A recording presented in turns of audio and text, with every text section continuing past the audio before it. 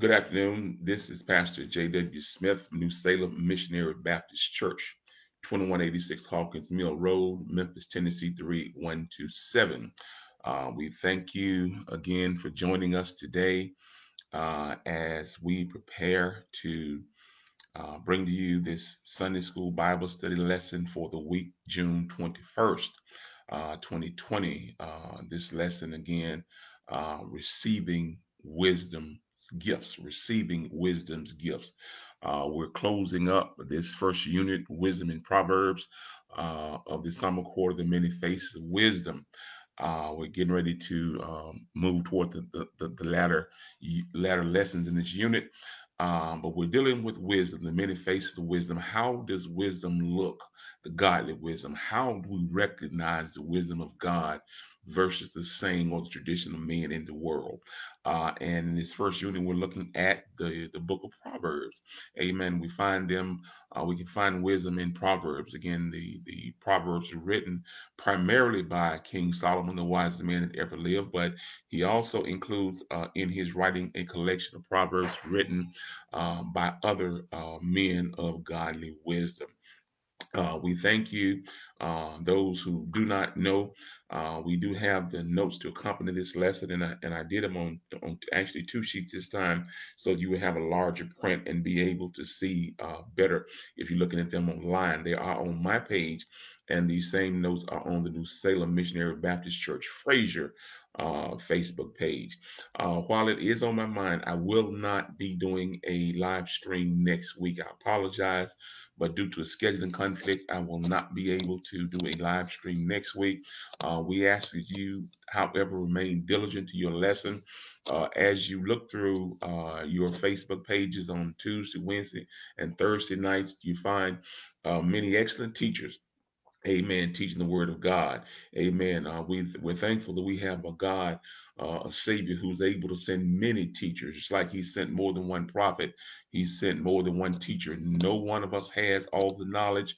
No one of us has cornered the market on the word of God, but He has sent many, amen, to be received by many. God has a teacher for everybody. And so I just do want to alert you to the fact that we will not be doing a live stream. I'm not sure if I will have the notes up or not. Stay tuned. However, but again, the notes for today's lesson are on my page, and they're on the New Salem uh, Missionary Baptist Church Frayser webbook page. Again, we thank you for taking time out on your lunch break on this beautiful day to partake of the Word of God. We have another good lesson before us. We're taking a survey of Proverbs chapter 8. Proverbs chapter 8, and we're looking at receive wisdom's gifts. There are benefits. Amen. Wisdom is a blessing in and of itself, but the wisdom also comes with ancillary blessings in addition to the wisdom. Amen. Now, the ultimate goal of wisdom is for us to get to know God, to get to know God. The ultimate goal of science is creating a universe or world where man no longer has to work. Amen. Where everything is done for him. But the wisdom of God, the ultimate goal is to get us to know God and to know God's way. Because in the final analysis, God is what's best for us. The church father Augustine said that man was made for God, and he shall not find rest until he rests in him.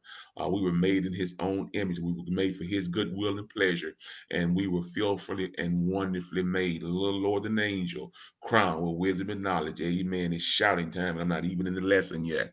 But we are in the book of Proverbs, chapter 8, and the general subject is receive wisdom's gifts. The basic introduction for this lesson, as with last week, they're the same as the last 2 weeks lesson, so you can go back and refer to those. Again, those two are on my Facebook page and the church's Facebook page. You're able to look back at the introduction to get a better understanding of the time of this writing and the writer himself. But again, in today's lesson, receive wisdom's gifts. The call to follow the path of wisdom continues. We were still making her call. As the book opened, it opened in the personification of a man talking to his father. And as I indicated to you, that it's about a relationship. So it's not about just father and son, but the wisdom of God is good for everybody of all ages, of all times, of all conditions, and all circumstances, and all social economic statuses. So it is an open call to follow the path of wisdom. And in the further lessons, wisdom is personified as a woman. Is personified as a woman making a genuine appeal to the world to come unto me to find rest. Amen. To come unto me because my way is a better way. My way is a safer way. My way is the way that's closest to God. But conversely, just like wisdom is personified as a woman who's making a genuine appeal, a real appeal for your safety, folly, wisdom's adversary, is personified as a seductress, amen, seeking to lead men into destruction. Folly is that thing that appeals to us, amen, like the daughters of Cain appeal to the sons of Seth when God told them to stay away from them because they're worldly. And there's something worldly about things that are worldly that entices us, primarily because we were made from the dust of the earth. So it is no surprise that the things of this earth fascinate us, they intrigue us. It has a drawing on us.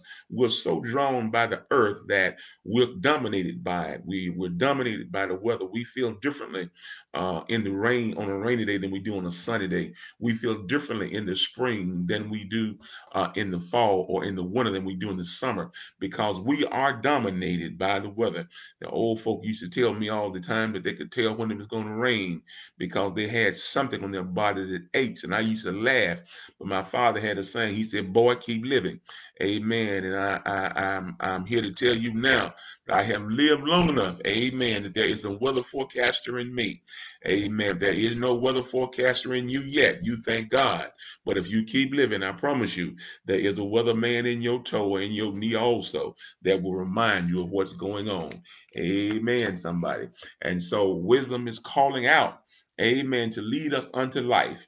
But folly is calling out to lead us to destruction. And folly calls us with a call, amen, that appeals to the flesh in us.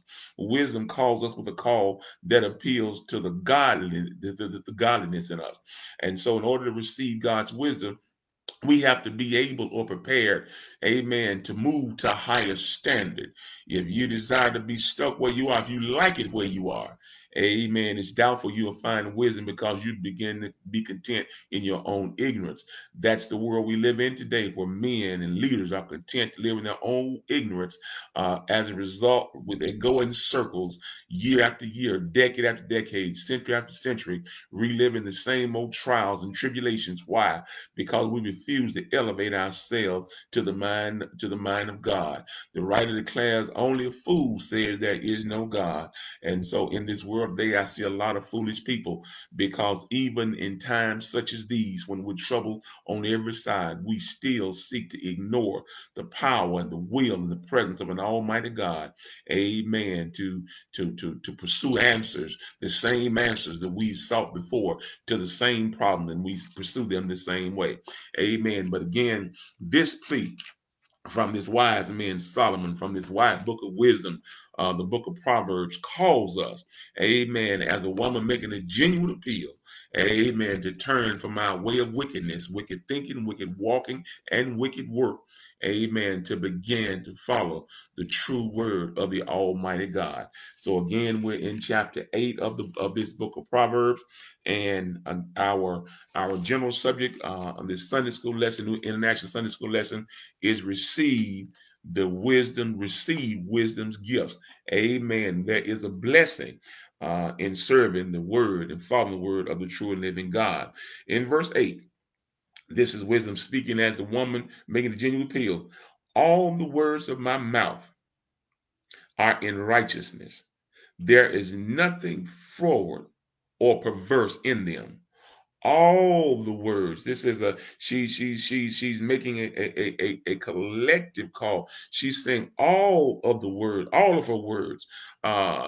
Coming up into this verse, she has spoken of her words as being excellent, as being right and true.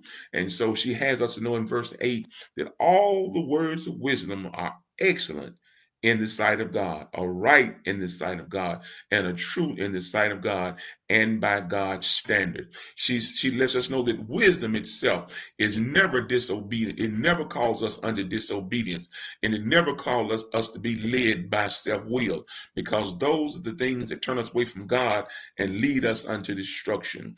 Her words include nothing false. There's no false, nothing false in her words. There's no twisting of the truth, and there are no omission of important details.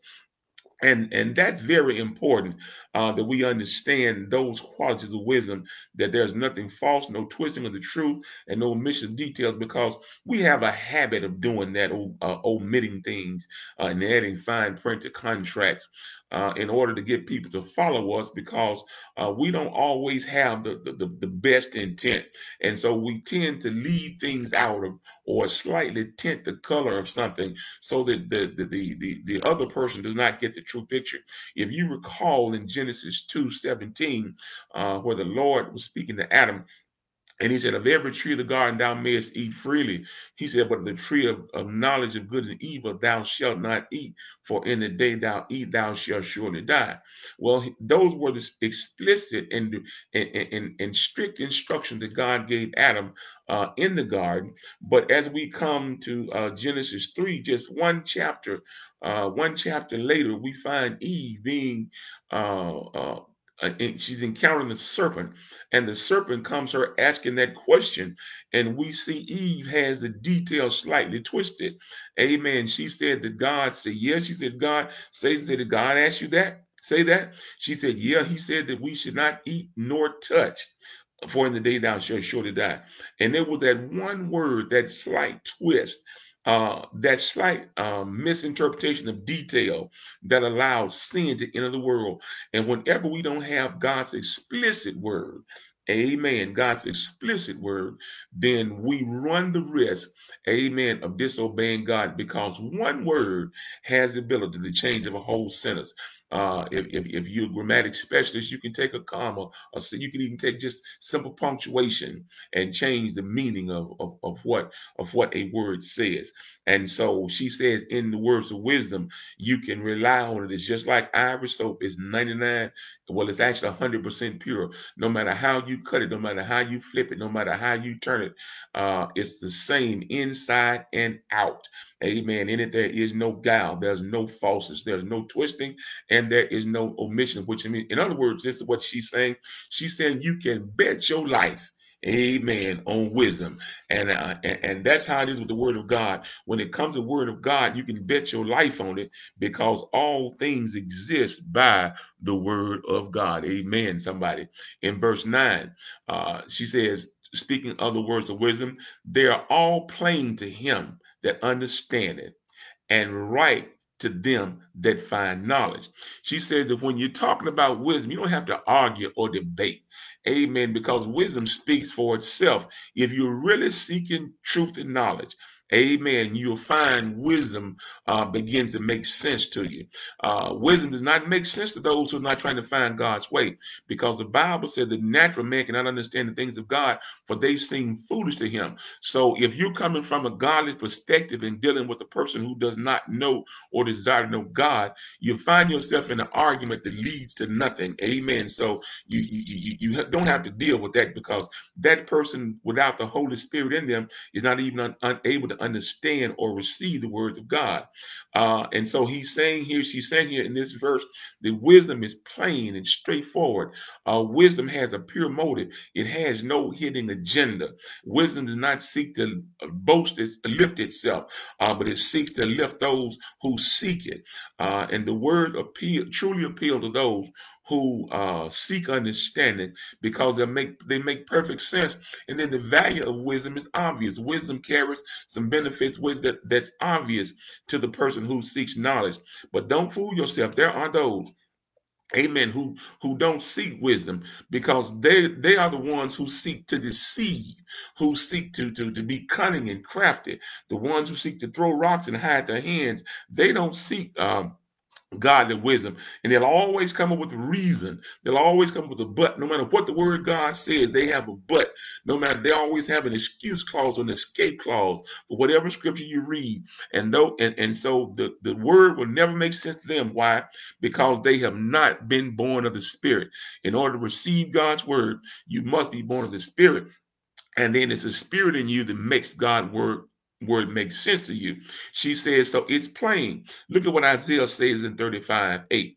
He says, "In highway shall there be," that's wisdom, "a way, and it shall be called the way of holiness." That's wisdom, because wisdom teaches us how to live God's way. He says, "The unclean shall not pass over it." Those are the ones who have unclean motives. Amen. They will always find a way not to obey God's word of wisdom. He says, "But it shall be for those, the wayfaring men, the seekers, though the pursuers of life through the word of God." He said, "Though fools, amen, shall not err therein." Amen. Sometimes it may seem foolish to the world that you follow God and you give him time, a God that you can't see. Amen. Or you can't touch him. Amen. But you can't touch him, but you sure can feel him. If you've really been born again, you cannot physically touch God, but Lord in heaven knows you can feel him when you call upon him. And to pray to an unseen God, to feel an unseen God, to worship an unseen God, to give to an unseen God, to some men it sounds foolish. And so he said, "Though fools, they shall not err," because what does the scripture say? "Whosoever shall call upon the name of the Lord shall not be ashamed." Amen. That is one of the blessings of wisdom. He says in verse 10, he says, "Receive my instruction, and not silver and knowledge, rather than choice gold." And so look what he's saying. He's saying the world seeks after knowledge. The world seeks after choice gold, and the world seeks after silver. Amen. Everything about this world, everything about the materialism in us teaches us to seek after those things that we find value. And worldly people find value in worldly things. Let me say it again. Worldly people find value in worldly things. So you need to, don't try to show your spirituality off, amen, to worldly people, because they see no value in that. Amen. Worldly people see no value in what we do in serving the true and living God. Worldly people only respond to worldly things. They'll cheer about things of this world, but they won't cheer about things of God. Why? Because the things of God make no sense to them. And so he says in verse 10, he says, "Wisdom is to be chose above all the things that we hold precious in this world." Amen. There are many things we hold precious in this world: fine houses, fine cars, lots of jewelry, lots of money, things on our arm. We love bling, and we don't love blessings. We love bling. And let me help you. There is a difference between bling and blessings. Blessings make you look good in the eye of God. Bling make you look good in the eyes of men, but only what you do for God will last. So wisdom teaches us to choose bling, to choose blessing over your bling. Amen, somebody. And so he says it's to be chose above things of this world. But he acknowledges that things of this world may be hard to refuse. He said, but even though these worldly things may be hard to refuse, yes, there are some things that in this world is hard to say no to. He says wisdom is of greater value and produces more genuine joy than those worldly things. My grandmother told me the same thing that make you laugh, amen, somebody, will make you cry. Mhm. The same thing that make you laugh, that's a worldly thing, will make you cry. Because guess what? The value of worldly things do not last. Everything in this world will rust out, rot out, wear out, or run out. Amen. If it don't run out, it'll wear out. If it don't wear out, it'll rust out. If it don't rust out, it'll run out. So you can't trust anything of this world. Only what you do for God will last. Amen. So he said, above all that getting, amen, get understanding. Above all that getting, make sure you get wisdom, because wisdom will even teach you how to better manage those things of the world that we begin to see. So he said, wisdom is to be chosen, amen, above everything of the world. And listen, it's easy to say, to look at somebody and point a finger because they can't stop doing something. Amen. It's easy, let me just say this, and this is wisdom speaking now.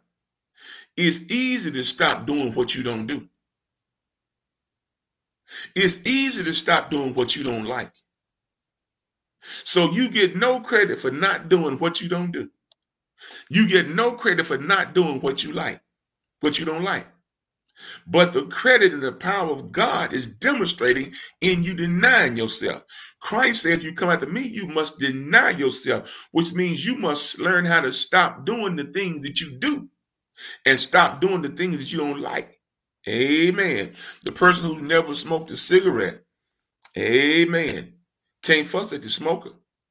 Amen. One person smokes cigarettes and don't drink. One person don't drink and smoke cigarettes, and they spend their whole life talking about each other because they won't quit. It's easy not to do what you don't do, but it takes the power of God to stop doing what you do, especially those things you do naturally. In verse 11, he goes on to say this. He says, because when you look at it and you begin to make comparison, he says, wisdom is better than rubies. And all the things that may be desired are not to be compared with it. Wow. Okay. Let me put it in this perspective. Just like Peter learned on the Mount of Transfiguration, we compare no man to Christ. You know, he was sleeping. He woke up when Jesus finished talking to Moses and Elijah. Let us make 3 tabernacles. And God shut heaven up and said, this is my beloved son, hear ye him. Amen. We're not, amen, to speak of men in Christ on the same level. Amen. Because there is no other person, no person, amen, no one, amen, that compares to our God. They're not to be put on the same level. By the same token, the writer is saying here, let us not put any earthly thing, any material thing on the same level we put God's wisdom on. Amen. There is no knowledge in the earth. There is nothing in the ground, nothing you can dig up, nothing you can manufacture that's in this world that's more important than wisdom. And so he said those things in this world, we should not even compare to wisdom. He says rubies and the riches of this world amount to nothing. The sum total of all those things, amen, all their earthly value amount to nothing when we compare it to wisdom. Excuse me. I'm having dealing with a sore throat, so I have to keep my throat moist. Look what Solomon says in Ecclesiastes 2:8. And Solomon says this. He says, I gathered me also silver and gold, and peculiar treasure of kings and provinces. I got men singers and women singers. We like singing. The delights of the son of men, musical instruments, and of all that sorts. I got everything, everything that make me feel good and want to pat my feet. He says, so I was great and increased more than all that were before me in Jerusalem. I had money and wealth, and my wisdom remained with me. And whatsoever my eyes desired, I kept not from them. So if my eyes saw it, I got it. I didn't have to go shopping. I went to shopping. I went in the store and got everything I wanted. I withheld nothing from my heart, any joy. For my heart rejoiced in all my labor, and this was my portion of all my labor. Oh my God. But in verse 11, he said, then I looked on all the works of my hand had wrought, and on the labor that I had labored to do. And guess what? Behold, all was vanity, vexation of the spirit, and there was no profit under the sun. He said, nothing I bought was worth the price I paid for it. I bought it for joy, but it wound up vexing my spirit. I bought the stuff that I thought was real, but it was all vanity. He said there was no use for it under the sun, which means it was absolutely worthless. Amen. The sun shines on everything. So when he said it was vanity under the sun, he's saying this. He said there was no use for it under the sun. Amen. Solomon said, I went everywhere. I did everything. I had everything I wanted. And he said, I found out none of it, amen, was worth the time or the investment I put in it. Paul goes on to tell Timothy this. He says, the love of money, amen, is the root of all evil. And he said, so instead of seeking the earthly treasures, then we ought to see the riches in good works, because the good works are those things, amen, that have value as defined by God. And so he says in Revelations 3:17-18, he says, because thou sayest, I'm rich and increase with good and have need of nothing, knowest not that thou art wretched and miserable and poor and blind and naked? God said, all you're doing is flogging under yourself. You think you're rich. You think you got wealth because you got the bling. He said, yeah, you may have the bling, but you don't have the blessings. He said, so while you're blinging, you're poor. While you're blinging, you're wretched. While you're blinging, you're miserable. While you're blinging, you're blind. While you're blinging, you're naked. Amen, somebody. Watch this. I just want to put this in your spirit. If I take two young men, amen, one got his car blinging, one got his mouth blinging, and one got blinging everything, even his tattoos blinging, and I take the man, another man his same age, who does not have bling at all. The one with the bling is more likely to break in your house than the one without the bling. The one with the blinging car, is more likely to carjack your car than the woman at the bling. Somebody need to say amen. Amen. So he says, stop worrying about blinging in the eye of men and have some bling to God through good work. He said in Revelation 3:18, I counsel thee to buy of me gold tried in the fire, that thou may be as rich for real, that thou may be white, and you may be clothed. I mean clothed for real, and that the shame of thy nakedness does not appear. Anoint thine eyes with eye salve, that thou may see. He said, the wisdom that you seek in this world, amen, the vanity of men is blinding you from the way of God. And so he said, out of all these things that you seek in the earth, stop chasing those things and then chase after the wisdom of God. In verse 12, wisdom says this, I, wisdom, dwell with prudence and find out knowledge of witty inventions. Watch this. I, wisdom, I dwell with prudence. I live with prudence. Discernment. And watch this. I find out the knowledge of witty invention. In other words, I find out things that are discreet. Discreet means undercover. I find out those things that men don't understand with that natural mind. Amen. Why? Wisdom. Amen. And right now, we need some understanding. We need understanding about this coronavirus. We need some understanding of why our black children keep killing our black children. We need some understanding, you all. We need some understanding how to get along in our homes, in our communities, in our churches. We need some understanding. And so he said, I, wisdom, I live in the place, amen, that understand those things that you seek after, that your knowledge will never give you. He said, so watch this. He said, wisdom keeps good company. It keeps company with discernment and discretion. In other words, I teach you how to see through things that are not false. I teach you how to understand those things that blind the natural man. Because in order to avoid trouble, we must be able to recognize it.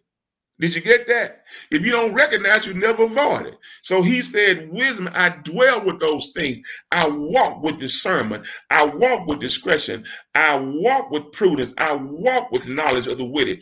Amen. To be able to teach those, amen, how to avoid some things. David said, thy word, thy wisdom, O God, is a lamp unto my feet and a light unto our path. He says, the steps of a good man are ordered by the wisdom or the word of God, and he delighteth in his way. And so Paul says in Hebrews 5:14, he says, but strong meat belongeth to them that are full age. In other words, amen, the weak Christian can't eat wisdom because it's too tough to chew. So he'll spit it out and get a wise saying of men. He said, even those who by reason of use have their senses exercised to discern both good and evil. He says the mature Christian is a discerning Christian who knows how to get around the enticement of the things that draw us in the world. Watch this.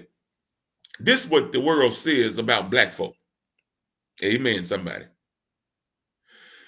He said, if you put barbecue sauce on any food, they'll eat it. Put barbecue sauce on it. Or fried. He said, if you put gold glitter on anything of anything material, they'll buy it. So we'll eat anything with barbecue sauce on it. And we'll buy anything that's shiny. You missed that. And that's why they market to us like they market to us. They have some division, some special marketing division to sell stuff, especially to us, because they know what we like to eat. Yes, ma'am. Hot sauce and barbecue. And they know we love shiny stuff. Amen. And that's how the world, that's why we continue to lack discernment, because guess what? Something of value will be on the shelf and it's not blinging. And then there's some junk that's next to it that's shiny, it's got chrome on it, that's supposed to perform the same function, cost twice as much. And we'll buy that. Amen. Why? Because it was shiny. So watch this. We wind up with a whole lot of shiny junk. Are you all with me? And so he says, wisdom teaches us discernment to stop us from buying so much shiny junk. And so we'll learn how to be able to discern the good from the false. We'll be able to see through some things and see under some things. In verse 13, look what he says. He comes back to the same phrase we've been hearing over and over and over again. The part that we choose to receive. The fear of the Lord is to hate evil, pride and arrogance and the evil way, and the froward mouth do I hate. So watch this. He says, fear of the Lord is to hate evil. And then he began to list some evils the Lord hates. He hates pride. He hates arrogance. And he hates the evil way. And he hates the froward mouth. Some of our mouths, Lord have mercy. You could put up with some folk if they just didn't have those mouths. Amen. And so watch this. He says this. He says, wisdom brings us to a level of reverence and respect of God that causes us to obey him. Wisdom teaches us the majesty and the might of God in a way that causes us to fall on our knees and worship him because we are God. We understand that obedience to his word is always best for us. Amen.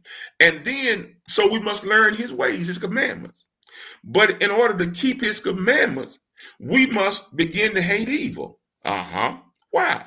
Because the first thing he lists is pride. Pride goes before destruction, the heart of spirit before the fall. And the Lord, according to Micah, to do good, love, mercy, walk humble with our God, Micah says that's required of us. And pride perverts a humble heart. Amen. So pride puts your heart in a condition that makes it unusable and uninhabitable for God. Let me say that again. Pride puts your heart in a condition that makes it unusable and uninhabitable for God. Amen. So he says we must learn how not to hold pride. And when your heart becomes unusable and uninhabitable for God, it becomes the foundation for the evil way in your life and the unruliness of your mouth. Amen. You got some folk that'll say anything, anywhere, whatever come up in me will come out of me. And that's what they say. And those are the words of a fool. Did you all get me? Those are words of a fool. Whatever comes in you come out. You ought to have enough sense not to say some things even you thinking. Donald Trump. Amen, somebody. We want to set Donald Trump out, but we got some folk who call themselves children of God who will say anything to anybody anywhere. Amen. The Bible said, if any among you seem religious and bridleth not your tongue, your religion is in vain. Did you all get that? Even if you seem religious and you don't bridle your tongue, he said your religion is in vain. Look at what the Lord says in Proverbs 6:16 through 19. He said, these 6 things the Lord does hate. And I had somebody tell me one time, God don't hate it. God don't hate it. There's nothing God hates. Somebody need to start reading our Bible. And Martin Long said, somebody done told you wrong. There are some things that these 6 things the Lord does hate. Yes, 7 are abomination to him. A proud look, a lying tongue, hands that shed innocent blood, a heart that devises wicked imagination, and feet that run swift in mischief. 6 of false witness speaking lies, and 7, that 7th thing, he that soweth discord among the brethren. I need to pause there because you got some folk in church who major in that 7th thing. They're going to agree with everything you saying publicly, but they're going to go under the cover and call everybody on the phone after the church meeting to get all kind of mess stirred up. And the Lord said, you are the one I despise the most. Amen. Up in your face cheesing.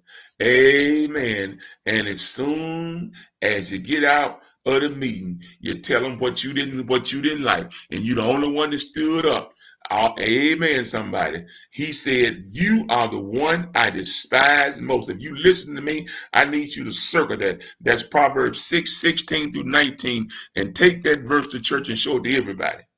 Amen, somebody. I'm off my soapbox and back in this text. Amen. Verse 14, he says, so this, you've been listening to the counsel of other folk. That's what Psalm 1 say, blessed the man that walketh not in the counsel of the ungodly.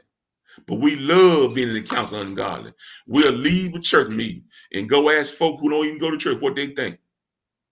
We'll hear preach a sermon or his study notes and go home and ask a sinner what they think about it. Help me, Jesus. He said, counsel is wisdom. Said, counsel is mine. And sound wisdom. I am understanding. I have strength. Y'all get that? So look what he said. Not only does wisdom keep good company of discernment and discretion, wisdom carries 2 blessings. Called understanding and strength. Y'all got that?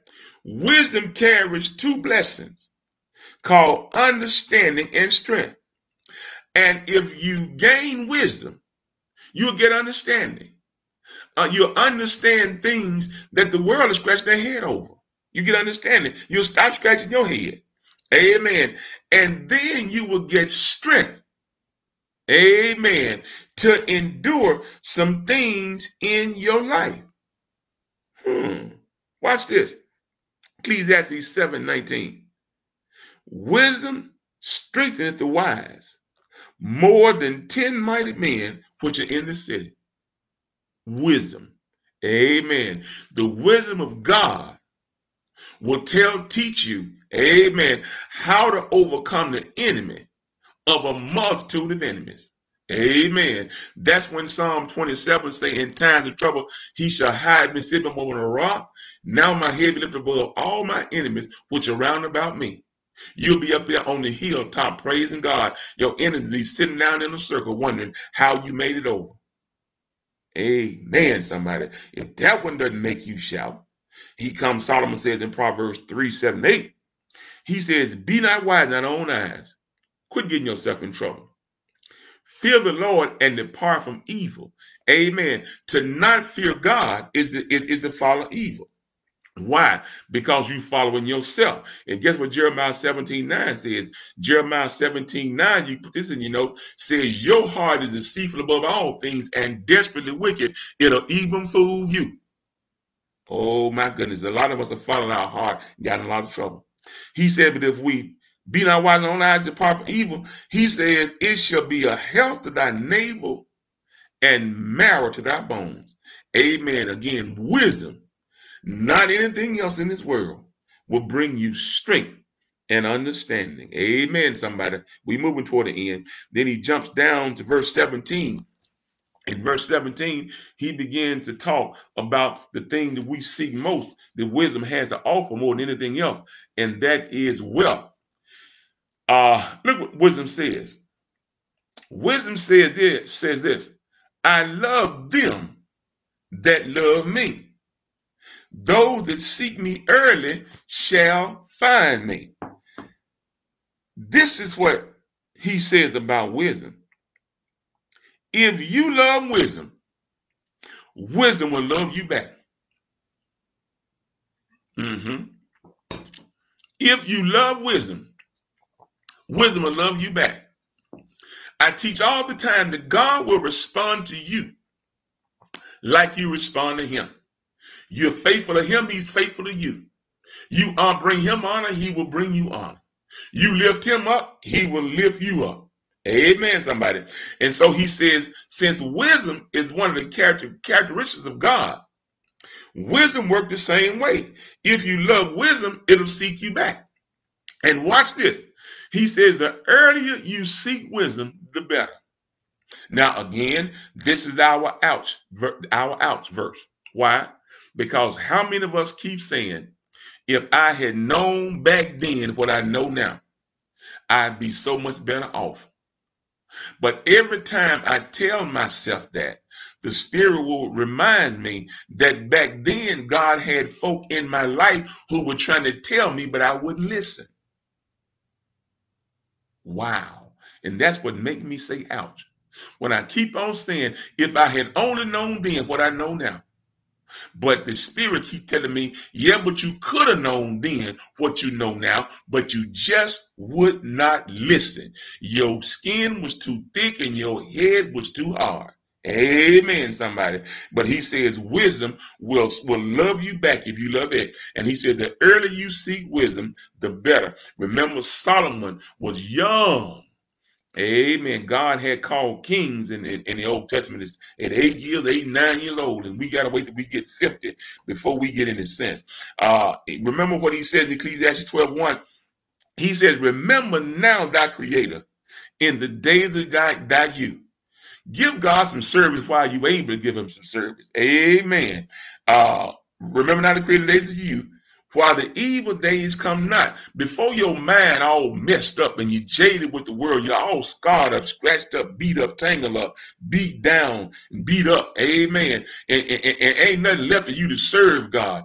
Give God more than a soul. Give him a life. Seek wisdom early before the evil days come when I say I have no pleasure now. Seek wisdom while you enjoying life. If you seek wisdom while you're young enough to enjoy life, you will enjoy life a whole lot longer. Some of us enjoyed life when we were young, and now we're old paying for it. Hallelujah, somebody. But if you seek God's wisdom early in life while you enjoy life, you'll be able to enjoy life a long time. Remember, health to thy neighbor and marrow to thy bones. The first law promised that days may be long upon the earth and that it may be well with thee. What's it use of living to be 100 years old and you blind, crippled, and crazy, 94 of them? Hello, somebody. And so he says, wisdom will love you if you love it back. So watch this, the goal of wisdom. Remember, we learned last week that the end game of wisdom is to get to know God. Because had we known God's word, we would have never sinned. Remember that one word, that one twist in Genesis 3:3? She added one word to the word of God and it allowed sin to kick in. Amen. But if we had wisdom, we knew the word of God, there'd be no room for sin. So the end game of wisdom is to know God, to get us back to God, that we can follow him more closely. But guess what? He wants us to know it's not hard as we make it seem. Isn't it funny that folk don't have excuse for going anywhere but to church? You can call them to the casino, to the club, to the dance, to what shopping, wherever you want to go. Ain't nobody got no excuse. Amen. But when it comes to church, when it comes to serving God, there's always an excuse. If you got clothes to wear to the store, you got clothes to wear to church. If you can go in a doctor's office and sit all day, you can come to church and sit 90 minutes. Hello, somebody. Uh-huh. I hear you saying ouch out there, but this is the truth. But we come up with all kind of excuses. Why? Because we don't want to do it. This stuff not hard as you make it seem. You can understand Shakespeare and everything Nostradamus, but you can't understand the word of God. You just don't want to know it. If you seek wisdom, wisdom will find you. All you got to do is just ask for it. Uh-huh. God said, I will not hold any good thing to those who love me. He says in James 4:2-3, you lust and have not. You kill and desire to have, and you cannot obtain. You fight in war, yet ye have not, because you ask not. You're fighting over something, killing folk over something you ain't got. But if you ask God for it, he give it to you. He said, you ask and receive not, because you ask amiss, and that you consume it upon your lust. He said the things you ask for, your motive's not right. You asking God to let you hit the Powerball, and God know you ain't gonna help nobody but yourself. We can't make no fool out of God. The secret things belong to God. And remember, Proverbs Jeremiah 17 said, we will fool ourselves. You can't trust your own self to do right. How many times you shook your head saying, Lord, how did I get back here again? Some things you swore you never do, you did again and again. You can't trust yourself. We are the first fool in our own life, somebody. Amen. I know don't like this teaching. He said, and so you ask amiss. You going to God for the right thing for the wrong reason, and he still won't give it to you. So it's not hard as we make it seem. All we do is seek wisdom out of a pure heart and pure motives. You still there? This kind of stuff make you tune out, won't it? Look at verse 18. Look, am I in verse 18? He said, if you seek wisdom, you shall find it, because the Lord says, seek and you shall find. If you ain't got wisdom, it's because you have not been seeking it. He says, riches and honor are with me. Wisdom promises that if you follow me long enough, not the rainbow, you out there chasing the rainbow trying to find a pot of gold. He said, rather chase wisdom, you'll find riches and honor. Is that not how Solomon got everything? God goes to Solomon in 1 Kings 3 and says, Solomon, ask what you will, and I'll give it.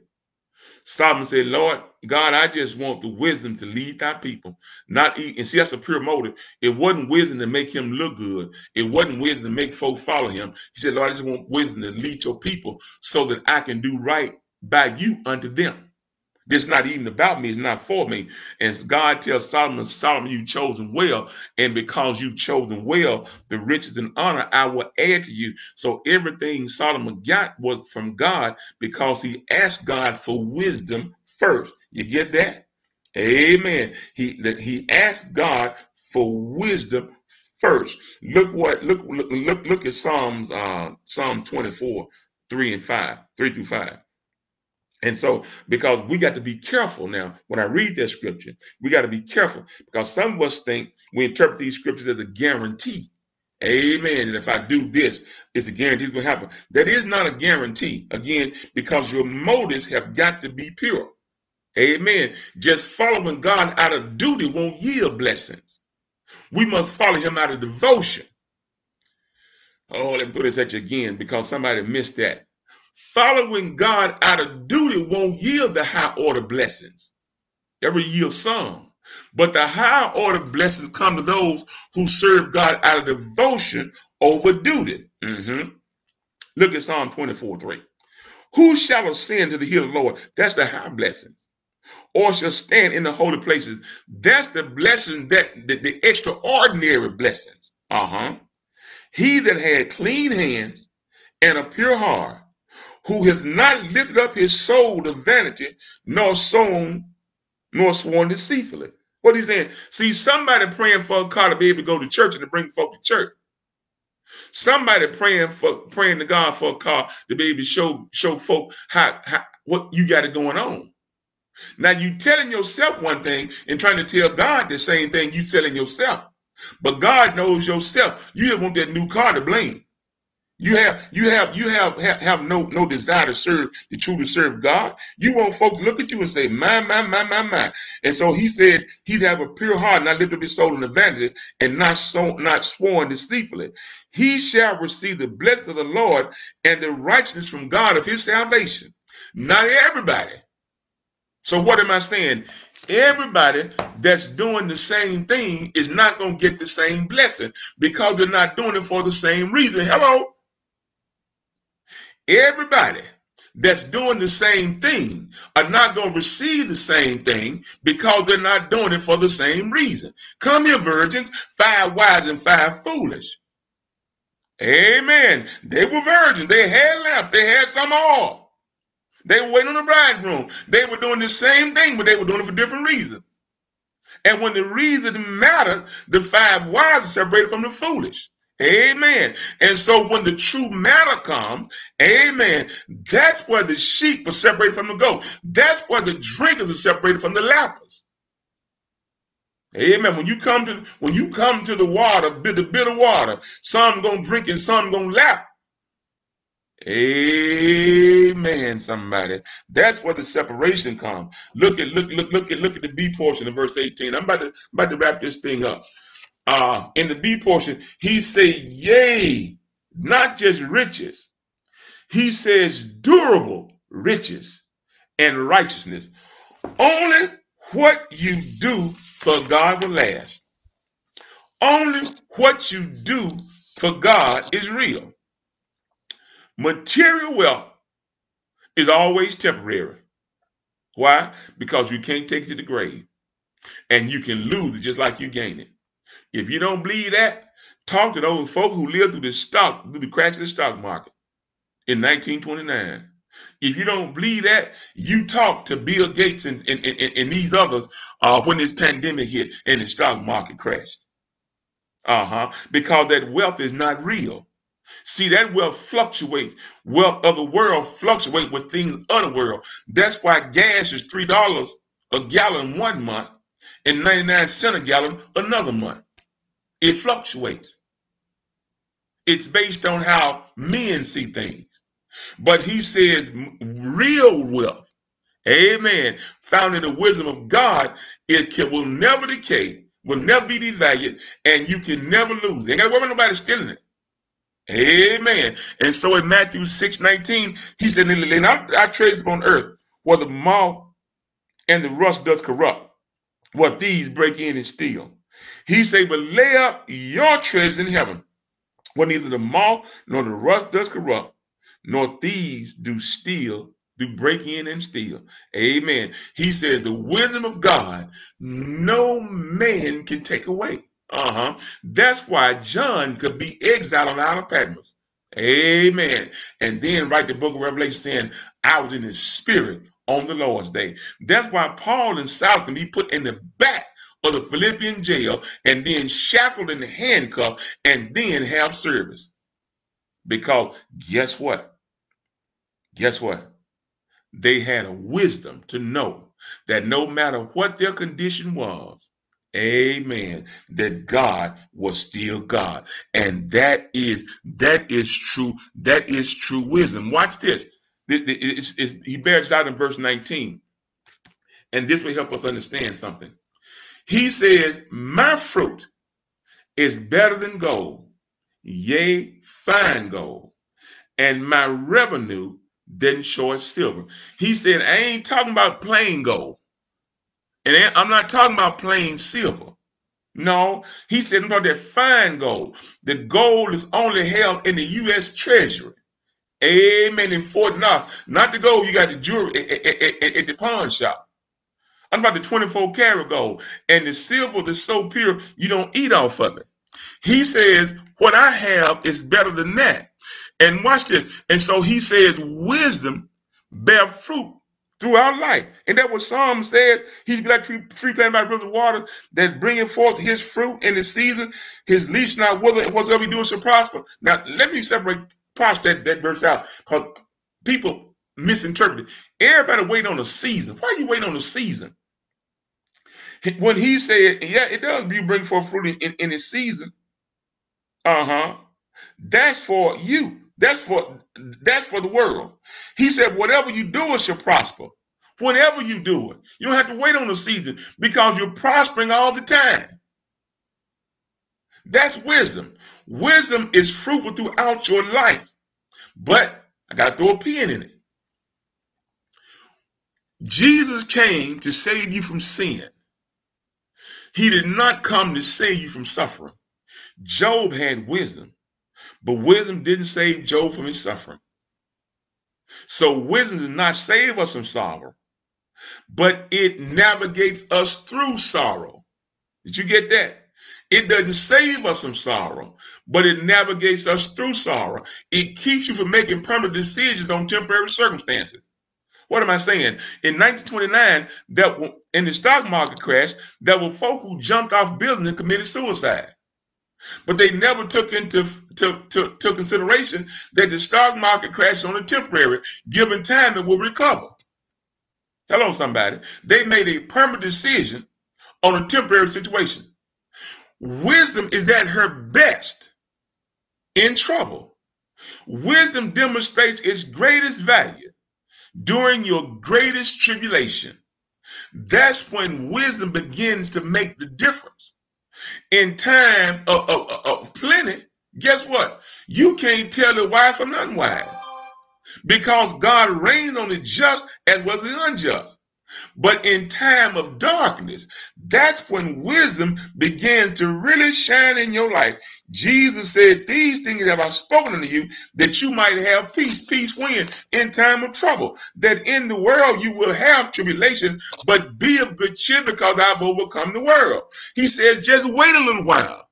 And wisdom is what teaches us the patience to wait. Psalm says, they that wait upon the Lord, be of good courage, and he shall strengthen thy heart. Wait, I say, on the Lord.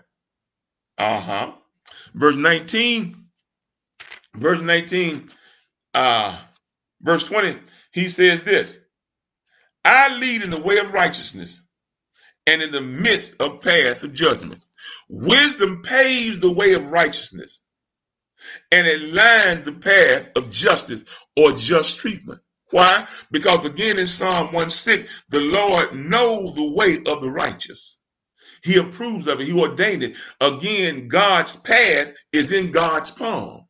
God's power is in God's palm. God's providence is in God's palm. God's power is in God's palm. So when you follow God's path, you put yourself in God's palm, and you are covered by the power, the peace, the presence, and the providence of an almighty God. Oh my goodness. The safest place to be in the world is in the hand of the Lord. And so he said, God knows the way of the righteous. That's a way of riches. But watch this. I love how he sums this up. He says that I may cause those who love me, not just those walk with me, because everybody walking with him don't love him. I may cause those who love me to inherit substance, and I will fill their treasuries. Watch this. Wisdom offers a heritage of generational treasures to those who seek God with their whole heart, those who seek God out of devotion as opposed to duty. Those who seek God out of devotion instead of drudgery. Those who seek God because they want to, not because they have to. Those who seek God out of faith and not out of fear. Amen. He says wisdom offers generation treasures. Why? Because wisdom is something you can pass down. If you don't have any money to pass to your children, you can pass your wisdom to them. Did you get that? You may not have money, houses, or fancy cars, but you can always pass down the wisdom of God, and He will make it available to those who love Him. It's a generation treasure. Psalms 34:10 says this: young lions do lack, them strong, fast hunters, the killers, they lack and suffer hunger. But they that seek the Lord shall not want any good thing. The lion is always hungry because he can't find enough food to satisfy himself. They're always in want. But those who seek the Lord shall not want any good thing. But as I get ready to close, who can sum it up better than the Messianic prophet? The gospel according to Isaiah. In verse 28, he says this. This is wisdom. Hast thou not known? Hast thou not heard that the everlasting God, the Lord, creator of the ends of the earth, fainteth, neither is weary? He don't get tired of blessing you. There's no searching of his understanding. That's wisdom. He giveth power to the faint. To them that have no might, he increases strength. That's wisdom says she does. Even the youth, the young, shall faint and be weary. The young men shall utterly fail. But they, no matter how old they are, but they, no matter how educated they are, but they, no matter how poor they are, but they, no matter how tired they are, no, they, no matter how disenfranchised they are, but they, no matter how they've been talked about, but they, no matter how long they've been lied on, how long they've been criticized, they, the outcast, but they wait upon the Lord. Yeah, thank you, God. Shall mount up on wings as an eagle. You fly higher than any bird. You can fly over the storm. They're going to run.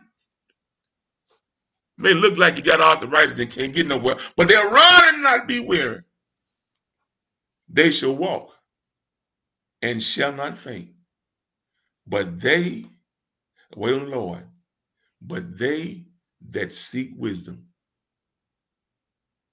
are going to outrun, outfly, and outwalk all of those who walk in the way of the world. God bless you. What a powerful lesson. What a powerful lesson. What a powerful lesson. Receive the gift of wisdom. Again, we want to encourage you each week to study with us on Thursdays at noon. I will not be here next Thursday, but I will be back the week after that. Our Sunday worship still streams at 11 o'clock a.m. from 11 to 12 on Facebook, and we have it up on YouTube by Monday.